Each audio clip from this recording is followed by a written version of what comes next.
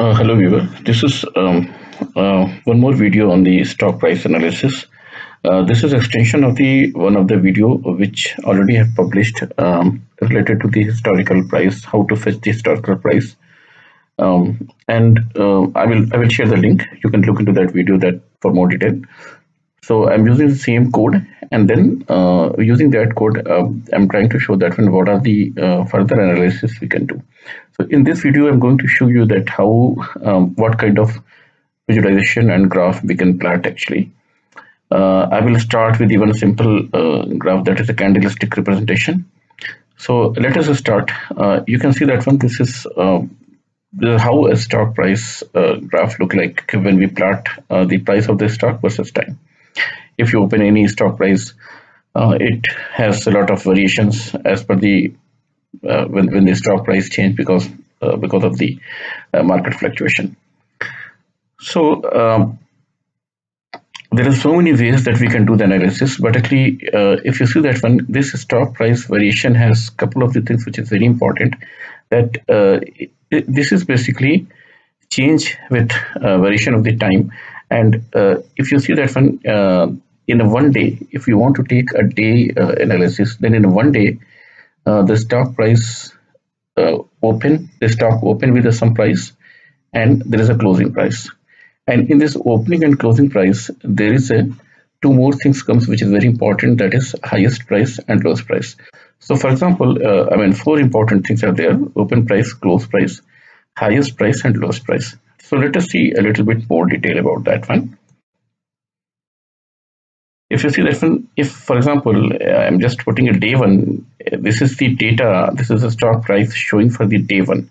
So in day one, maybe the opening price is here, I'm showing this arrow, then price goes to the here, then little bit come down, then come down, and then again go up, and this is the closing price when the stock close for that day.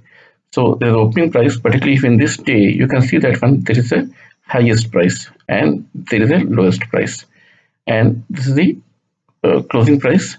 Now every day this happened. Okay, you can see that there's some opening price, highest price, closing, and lowest price. Okay, now if per day we want to basically visualize this, that how I can just see that because this gives a very important statistics, that how we can see that when the market is basically fluctuating. So if we try to plot this one like this, opening price, highest price, lowest price for the day one, this looks very cumbersome. It is not very good to do analysis. And if there is for example, if you're taking a 3, 4 month, 5 months, 6 months, and so many days of the data, this is not going to help. Okay, this is very cumbersome. So there is a candlestick representation come here. So what is the candlestick representation? The candlestick representation look like this one. So for a particular day, this is the candle. Okay, there is the body of the candle, and there is a wicks, top and bottom. You can see that two wicks are there actually. So the body, actually the wicks top is basically highest price. The body from where it start, it is opening price, and the body where it ends, it is a closing price, and the body which is the wicks which is end here, that is the lowest price. So this whole candle represent the four important data in a just one line. Okay, and this is very helpful. So it looks like some more things are there actually. If you see that when I presented here two colors of the candle, one is a red and another is a green. See, the only difference between this red and green, if the opening price is if you see that the opening price and closing price here in the red, and closing price and opening price here. So if opening price is high and closing price is low, this means that market went down.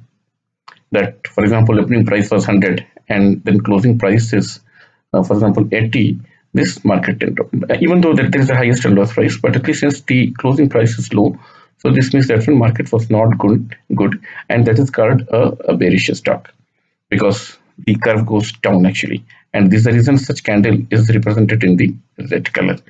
And green is, you can understand, if the closing price is high and opening price is low, this means that stock is open at the 50 rupees, but at the end of the day when the market closes, that time it was like, you can say that 80, 90, whatever, Okay, so this means such stock is called bullish. So for the bearish stock, the candlestick is red. For the bullish stock, the candlestick is green, and the difference is opening and closing price, not based on the highest and lowest price. Now, if you see that one, if you want to plot candle stock, what we need, for example, for a 1 month, 2 month, whatever, if you want to plot, for every day we need this data. For every day we need opening price, closing price, day high and day low. Okay, so let us see that one, how we can do that. Now we will take some stock, and then based on that we will try to plot the graph. And my intention is here to plot the graph like this.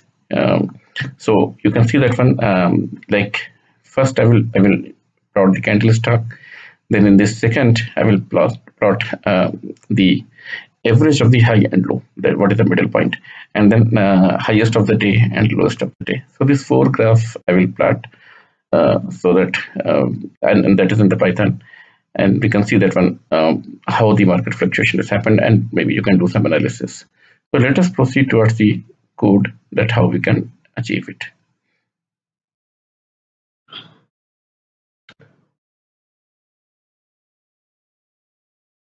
So this is my Jupyter Lab notebook, and I have already written the code. I will go through the code and I will explain you. Like I mentioned that one, this code is based on the one of my previous video to fetch the historical price. I will give the link, you can access. That is only this piece of the code I have reused, so that you can go to that video and you can see in the detail. I am importing some libraries, date and time for the date and time related calculation, and Panda for the analytics purpose, Plotly for the graph visualization for the data. So here the variable I have taken stock code, and I'm going to print the graph for the State Bank of India. You can change this code here and it will change everything automatically. So when we talk about the historical price, when I was showing the slide actually, then we need that, for example, 1 month, 2 month, whatever the data, then we need a start date and end date.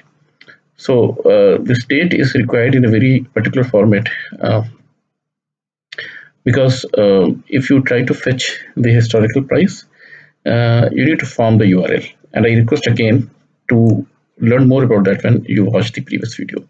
So here you can update the date, year, and next one is month, and this is the date. So this is the date I'm giving that one, the 3rd January 2022, and here it is 3rd June 2022, start and end date. You can change it, and then we need to form this URL. So you can see that when I have taken the URL from the Yahoo website, that is, I'm using Yahoo Finance for the fetching the historical price. I will show you that one, how this has happened. So let me first press Shift Enter and execute the code. That is done. Again, I'm pressing Shift Enter, and you can see that one.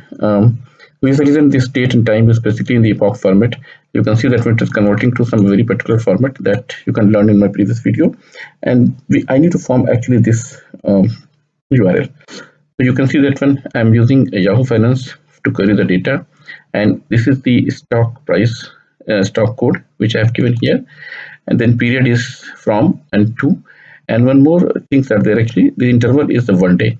1 day, you can see that one. If you give a 1 week or something, it will give it per week data, but I'm giving a 1 day, so this means that one I will get the data per week, and this is the range actually. So if you click this one, if you download a CSV file, and you can just see this is the data. And I was showing you in the slide that when we need a date, open high, open low, close, and there's some additional information coming. We will just remove it. Okay, so let us close it. So we got this URL, and then what I'm going to do that one, I'm going to use this URL and Panda library pd.read CSV. So what it will do, that from the CSV which I was showing you, the whole CSV will come to the stock data frame. That is the Panda format.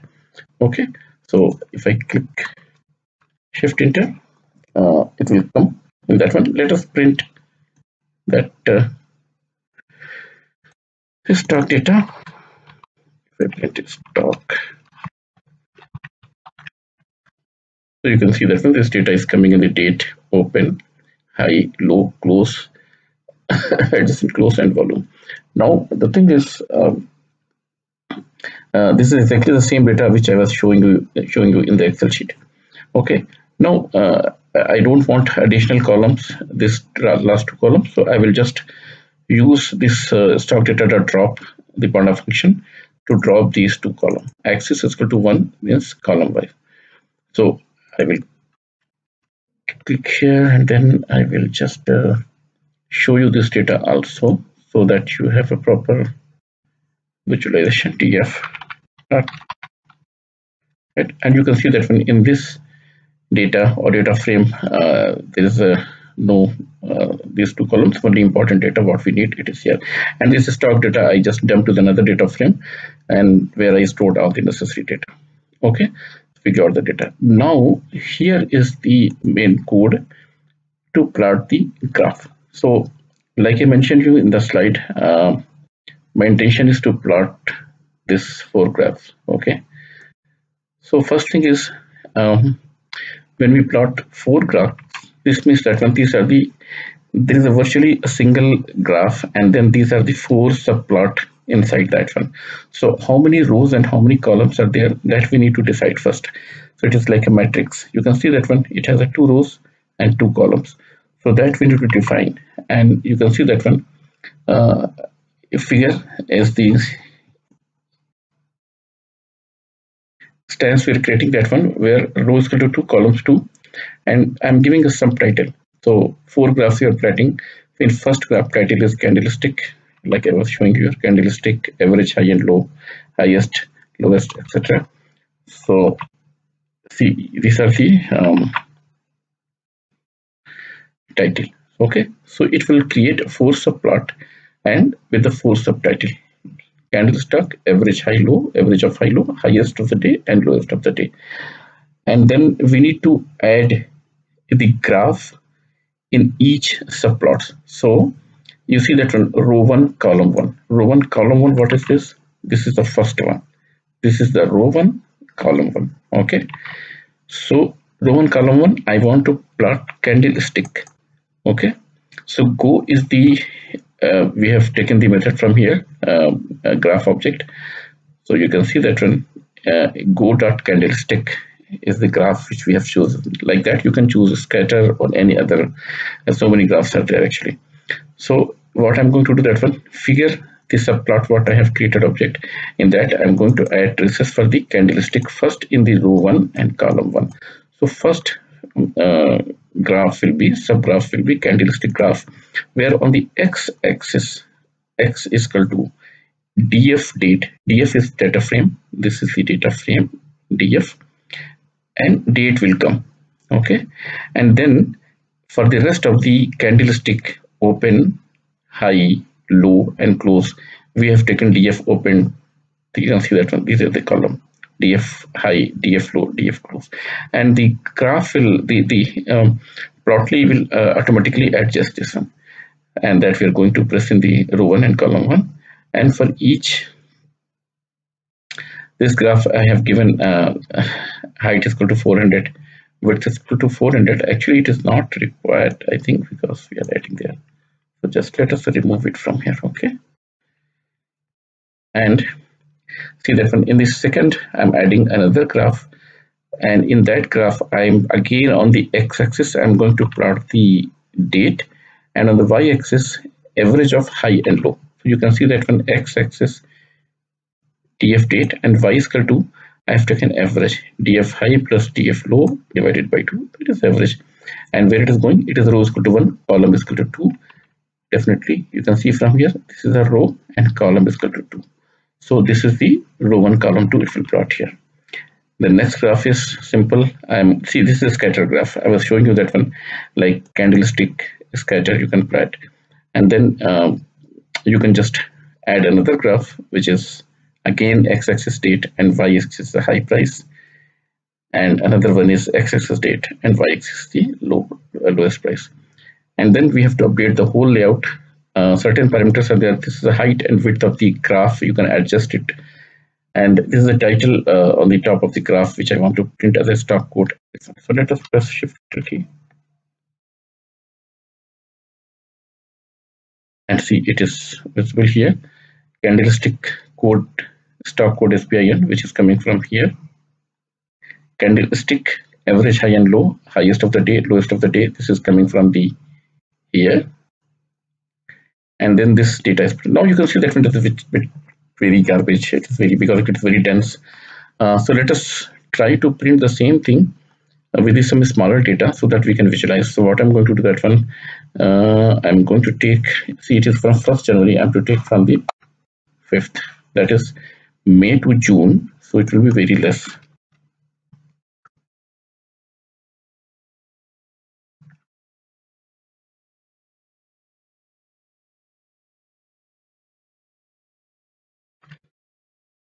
And you can see that one, this is better. So like I was showing you in the graph, actually, this is the body. You can see that red and green, and this opening, closing, highest, lowest price. Let us go back, and you can see that one. If you just hover the mouse here, you can see that one. It is showing open price is 469.45 and lowest price, closing price is 444. So this means opening is high and closing is low. This means it is bearish, and that's the reason this is a red color. And green, if you go that one candle, you can see that one open is 445 and low closing is open is 445 and closing is also same showing here. Let us go another one. You can see that one open is 458.3 and close is 467.3. This means that one market went up while it is closing. So this is the reason it is green. So everywhere you can hover and you can see that one. This is a graph for candlestick, and this is the basically average of high and low. You can see that one 458, 450. You go here, highest of the day. You can see that one, how the fluctuation is happening every day, and this is the lowest of the day. Okay, so this is a way that you can visualize this one, and you can just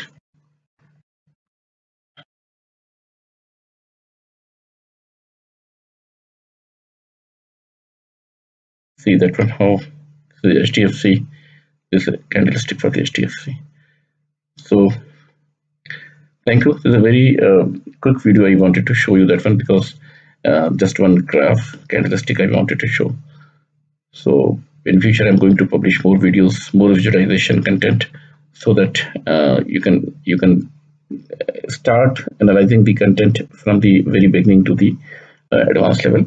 And advanced level content, I will step by step I will keep preparing and I will be publishing. I don't want to basically jump in the time series and all the things, MACD graphs and all the things, so that it should not be confusing.